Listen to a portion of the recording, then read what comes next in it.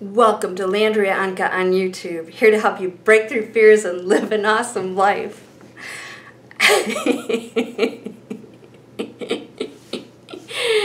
Alright, so I just had a discussion with a friend of mine.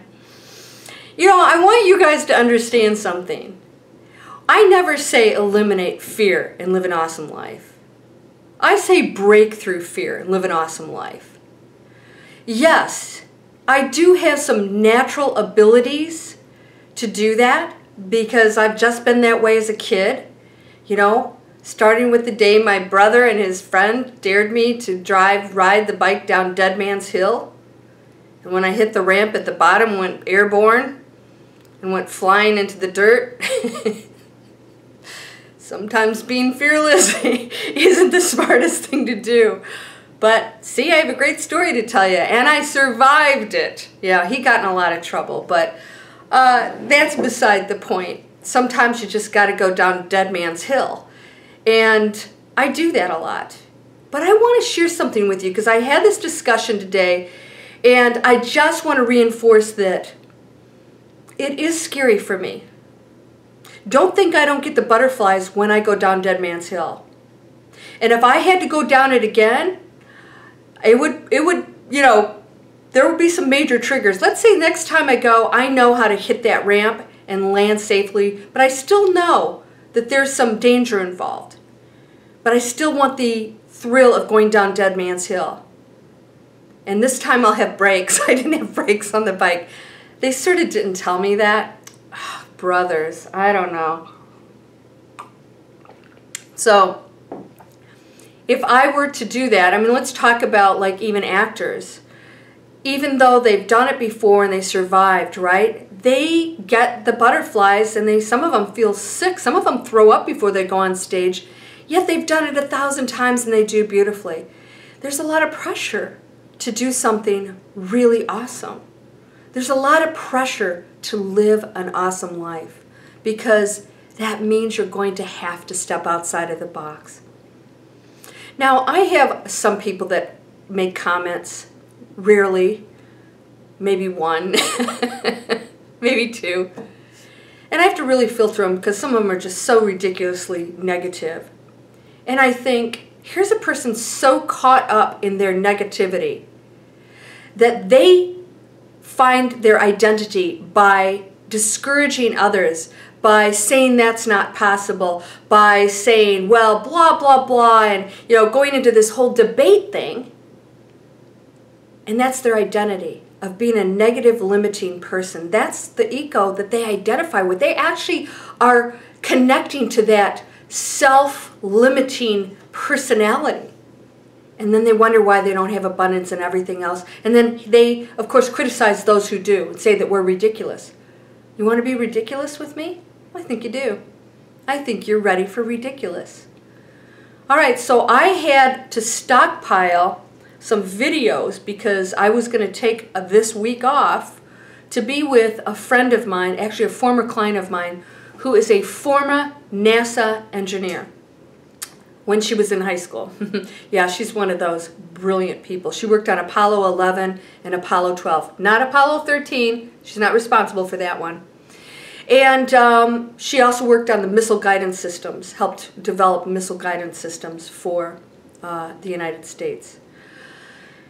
Don't judge her, right? So, you know, a lot of these people, they have talents and they come to the table and they do things and they create wonderful things, and it's up to us how we use them. I want you to remember that. Everything in your life, everything you have, everything is available to you, everything you access, it's all up to you how you use it. And you can sit in your corner and criticize other people who step out of the box and say, oh, that's a bunch of malarkey. Then turn the channel off. Turn it off. But you know why you don't? Because you know I'm right.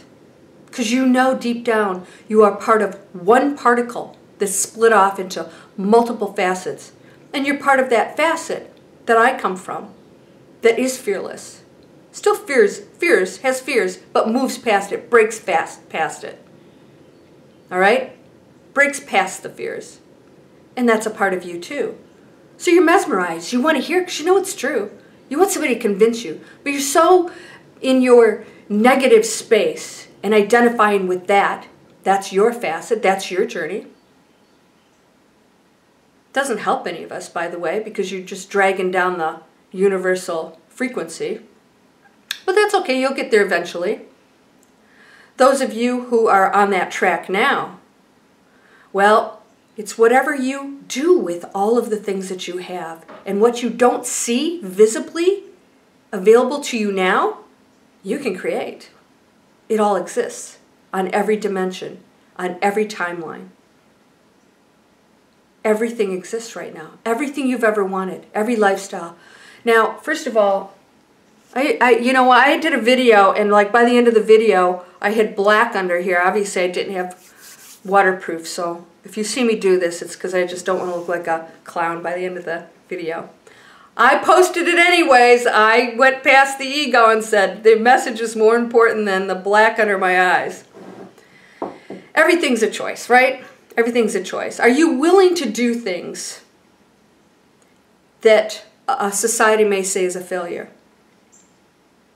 Are you willing to explore the unknown? Because almost everything in our world is truly the unknown.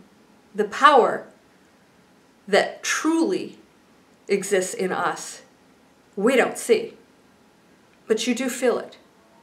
And when you're unhappy in your life and you're not really living it to the fullest, and you look at society and whatever they're telling you and what you should or shouldn't be, or you step outside of your comfort zone and you do something and it feels really uncomfortable, that's when you're mostly empowered. So my NASA friend comes and she spends the week with me, and we started to brainstorm because I said, I need to take my life to the next level. And so we put together some deals, some opportunities that, by the way, those of you who think rich people are supposed to save the homeless, and I don't adhere to that. I think we all have our own journey, and we decide whether or not we use the tools available. We are actually creating tools for that. We have something really powerful that we've already created that we're going to release that is going to be unbelievably beneficial for the homeless, for veterans, for children, for many, many other uses.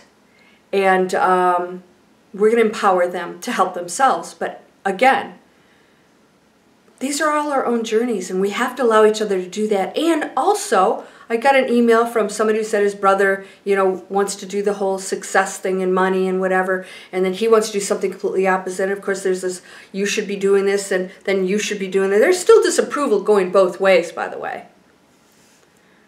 That's the success path that's right for your brother.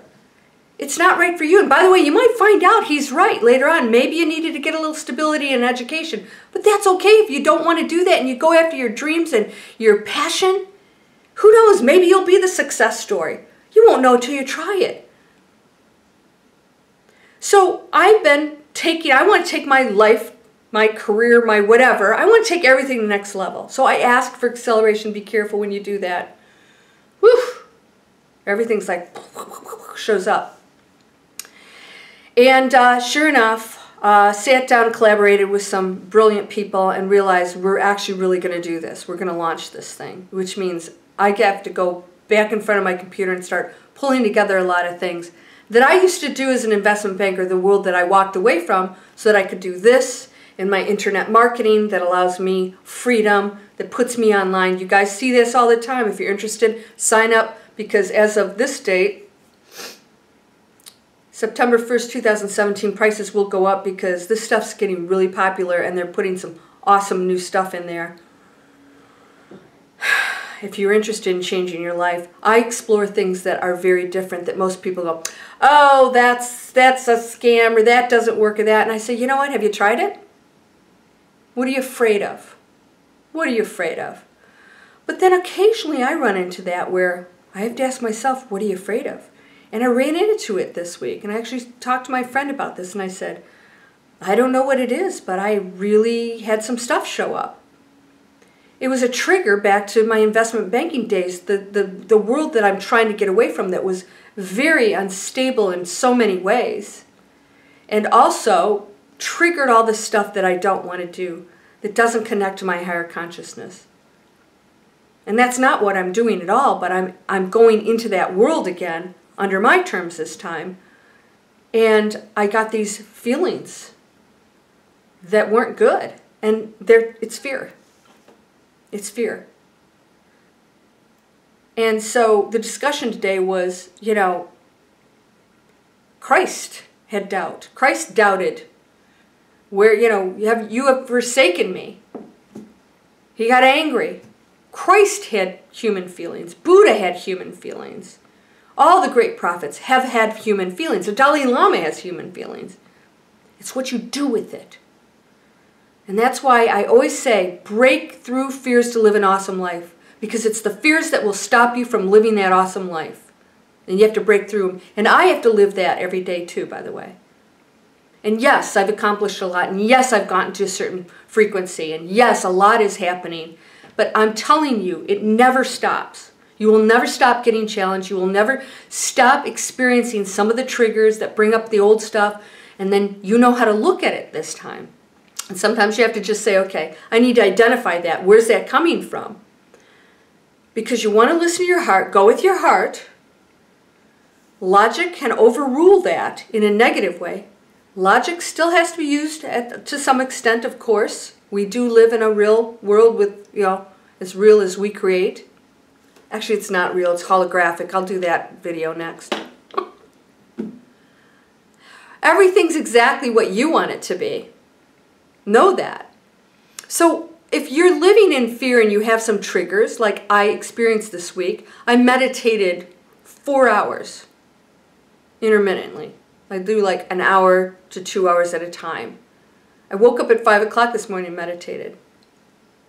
I'm like, I need to really look at this and say, where's this coming from? I want to make sure it's not something that I am getting a message that I need to avoid. And I thought, wait a minute. No, everything about all of the things I'm working on are so right because I asked for acceleration. I asked to take everything to the next level, and it's happening. And then with that comes the challenges of leaving that place that you were in to go to this place up here. And that can be very scary. It can also be empowering. And when you go there and you step over, it's not as frightening. Once you do it, it's like, wow, okay, this feels pretty good. And yeah, I'm taking some risks. I'm doing some stuff that, you know, I don't know where it's going to lead me. And you should never define that. You should never tell the universe how that comes to you. I never expected to be doing what we're doing. And then I realized not only am I doing this, part of my wish list, my manifesting of my creation, I shouldn't say wish, I don't wish on anything. I just know. So part of my I am is whatever I was doing had to bring value to the world. And you'd say, well, internet marketing, no, it's bringing value to the world. I'm helping people change their lives. I'm helping people find a different way of life like I did, to get away from the heart palpitations, the 24/7 that's never going to end. It never gets better. And then you retire and some of these people have lost their portfolios or they still have to keep working. When you take charge and you go into that unknown zone, yes, do your research, check things out. It's never going to feel 100%, this is the way to go. This is it. I mean, sometimes it feels that way, but that may not last. And that's okay. That doesn't mean what you're going into is wrong. So ask yourself, your higher self, your guides, your mentors, your whatever. Go to the higher frequencies and say, I need some guidance. I need some signs. But the bottom line is, it's always, sometimes you don't hear things because the answer is, this is always going to be your decision. And there isn't a wrong one. Stop listening to other people, but breaking past the fear means I might have to do something that scares the heck out of me. But I know I have to do it because if I stay in this place here, I won't go to here. And then when you go there and the doors start opening, you go, wow, okay, it's still a little scary, but I did it and I'm doing it and I just changed my life. And the whole universe, your whole reality will shift into another dimension. Another reality kicks in every split second, depending on what you're even thinking. So, are you willing to break past that fear? And then when that fear shows up, recognizing it and say, this is not my heart speaking. I know I want to do these things. That's the reason why I'm going into this zone of whatever it is you want to do in the first place. And then you get the fear, maybe when you start to go into it or triggers other things. Really just look at where that's coming from. And don't have that knee-jerk reaction. Oh, feels bad, I'm not going to do it. That's it, I'm walking. Every entrepreneur, anybody who's been extremely successful at what they've gone after, has had to deal with all of these feelings. And I want to share that with you because that's exactly how people become successful. They break past the fears. And you can do the same thing. Whether it's the internet marketing, whether it's something else you want to pursue, you can find a way to do it. And when you go for it and you know it's already done, things will start to show up that support that. But when you have the fear and the doubt and you're not quite committed to it, the universe won't be committed to you either. Because that's your message, is that I don't truly feel good about this, I truly don't believe. And instead of going after what you know you need to do to change your life, you're listening to the fear. So that bad feeling is just the fear. So recognize that and know you can't make a mistake. You cannot make a mistake. I've spent a lifetime not making mistakes. Not making mistakes, even when others might say things failed. So just give that some thought. Ask yourself right now, how do you want to live your life?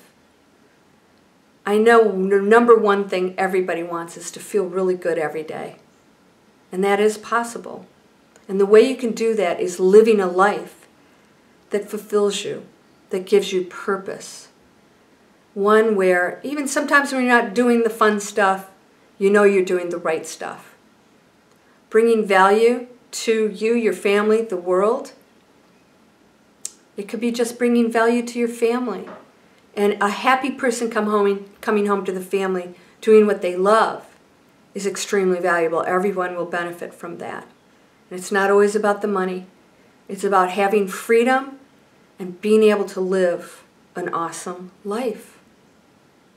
I'm sending you light and love. And say this mantra. See if it works for you. I am whole, I am perfect, I am strong, I am powerful, I am loving, I am harmonious, I am happy. And then I thank the universe, the one, for sending miracles to me and all of the answers that I need every day. I'm thankful for that. And I'm thankful for you. I send you light, love, and blessings and abundance. Namaste.